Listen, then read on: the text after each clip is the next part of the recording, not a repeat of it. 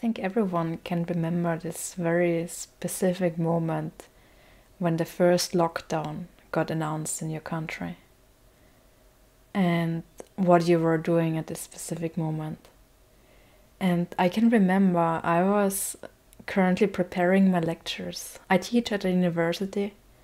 I love to teach. I love to teach in a very interactive way. I do love to start discussions with my students.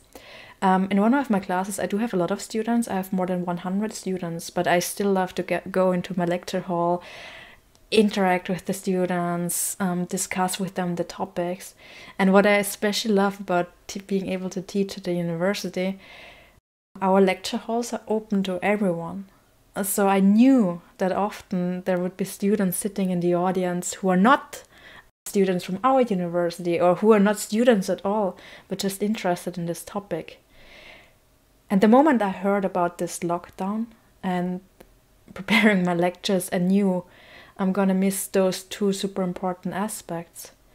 The possibility to provide open content and the possibility to have really strong discussions and interactions with the students. So I decided to not use one of those closed systems, like those video conference systems or learning management systems, which are only closed to your school. I thought I wanted to still have this open character and decided to use a tool which is usually used for something entirely different, to provide my lectures, namely Twitch. Twitch, just very quickly, is a platform which is usually used for game streamers. So people, like in that case, me in the past, would sit there and play video games, stream it to the world, and everyone can just join in and start discussing about the game, about anything in the chat. It's a very interactive culture. People love to interact with each other. A community is built around those streamers. And they start talking, discussing the content, talking about the game, asking questions to the streamer about the game or themselves. And it's a very open and communicative culture. And I thought, why not use this? Because I had experience in streaming games, why not use this platform, usually used for gamers, to provide my lectures? This is what happened. I started teaching my courses on Twitch, and instead of 140 students which were registered by then, at some point I had almost 400 people from all over the world watching my lecture. For a lecture which usually would take 45 minutes, all of a sudden I needed more than 90 minutes to discuss all the topics which were tackled in the chat. It was crazy. Due all those interactions in the chat, due to many questions, people starting giving each other tips and hints, even people from the experts from the industry would join in and start discussing with the students. My lectures took way longer than they used to in a traditional lecture style. I had more interactions, I had more students. And I was even able to invite experts from all around the world to discuss with us. While teaching online due to the lockdowns was really frustrating for many educators, and many of my colleagues were frustrated about missing interactions, dropouts. I had the best time teaching online on this platform, which was originally not for education but for gaming content. And I really wanted to point out the possibilities which are out there, especially coming from the tools around the games industry for all other purposes, industry, application fields. And I was not only the only person misusing this platform. Twitch got quite a rise in viewers, but also in streamers due to the lockdowns, and people starting streaming live concerts, art performances, theaters. By now there are cooking shows and talk shows. So it's crazy how this platform, again originally designed for gamers, is now used by so many other disciplines. And I really want to point out the games industry has to face so many biases. The games industry is considered in the society often to really focus on only violence and addiction. And there are so many biases towards games and tools around games. And very rarely there is a deeper understanding of what is actually behind this industry, and actually raising questions such as, is this an industry which is not only for purpose of entertainment but eventually can have so many other opportunities for our fields as well? And I want to directly jump in and give you another example. During the lockdown, I think every one of us had this feeling of isolation and had this experience. What does it mean to be isolated, away from your friends, away from your family? So we had interesting platforms like Zoom and WebEx and Skype and so on and so forth. So all those video conferencing tools reached their peaks, but they faced also so many challenges. Like, we started every single conversation with, "Hello, can you hear me?" But there is one industry again, one tool which has experience in bringing together thousands of people at the very same time in one platform. And not only at one platform, but also in one virtual space where you can meet and interact with each other, namely multi-user games. If I have a video call with my friend or with a colleague, it's very visible that both of us are apart. It's nice that we can see each other, right? But on the other hand, it's very visible that I'm in my home office and you're at your home office. So we are apart. However, in a video game, we can share a space together. And in the first lockdown, one video game was released called Animal Crossing. Animal Crossing, this is the picture on the top left. It's this lovely video game where you can meet friends or meet other avatars. You arrange yourself a little bit of an avatar.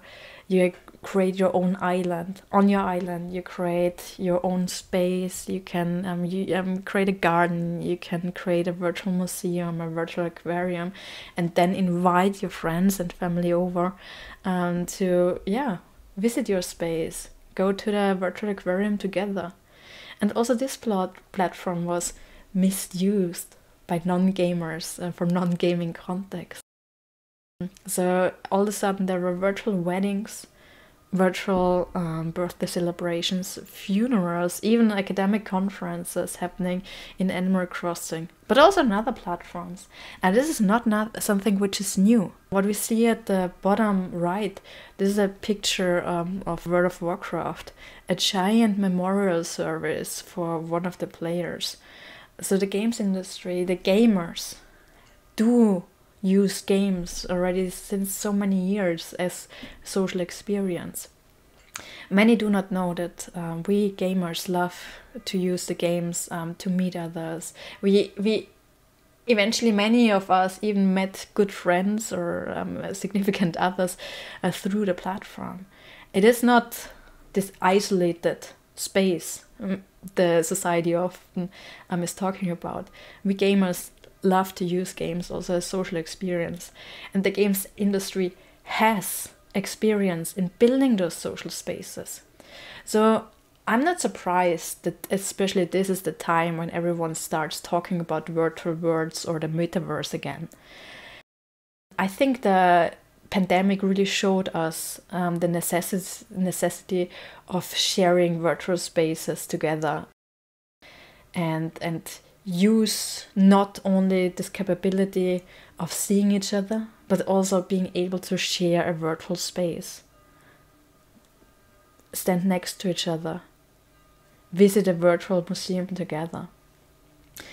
So it's not surprising for me to see that Microsoft just bought this with $70 billion the gaming studios, Activision, Blizzard, who have experience in the development of multi-user worlds like Warcraft or Diablo.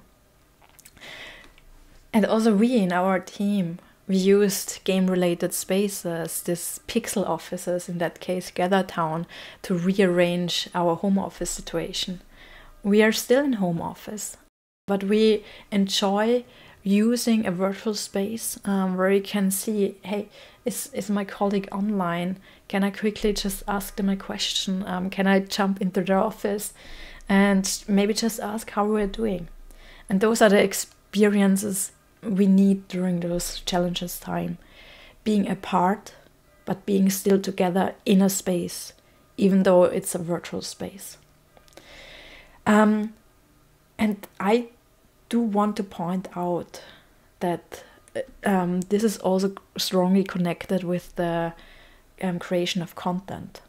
So when we look into the past and how the internet changed us and the way how we behave and contribute to the information in the web, we can see that we always wanted to add ourselves. We always just wanted to add content, like on Wikipedia. With the Web 2.0, we wanted to create more and more content ourselves, not only be consumers, but also creators. The social media boom really showed us that we want to provide our own videos, our own content, now with Twitch, our own streams, our own pictures on Instagram, and so on and so forth. And it will be very relevant for the future that we also learn how to create digital content for such worlds and use tools from the games industry to actually make interactive, experience-able content. Just to give you one example, a tool which is used in the games industry already for so many years are so-called game engines. Those are software tools which enable you to create your own experiences. By now, those tools became way more accessible. You can, without being a super programmer, you can create your own small digital worlds. You can invite others to the virtual exhibitions. And that's why I believe it's such a valuable tool also for archaeologists, historians, psychologists, philosophers, to also start creating their own small virtual environments, their own virtual worlds, and their own content through tools from the games industry. This is an example how such a game engine would look like. This is where I'm currently creating my own personal story through a video game. And we use those tools in so many other fields and industries. We use it for education. In that case, we created a virtual physics laboratory full of interactive simulations with a tool known from the games industry.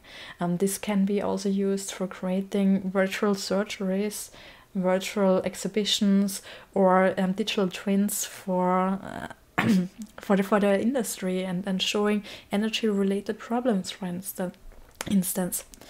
And I want to close this talk by pointing out we need to get rid of all those negative bias towards the industry which always pushed innovation. That's why we have those smartphones these days with with powerful GPUs, because it was gamers who always wanted to have a better performance and more frames in their video games. This is why we have interesting virtual reality experiences. This is why we have so many opportunities these days, which can be also relevant for other industries. I want to just make you aware that there are tools out there which are used by the games industry or by gamers already for so many years, which might have the potential to also change the way you work in a positive way, the change you might meet your friends in a positive way, or change your entire industry in a for better. Thank you so much for considering that, and hopefully some of you might rethink your bias towards games and its industry.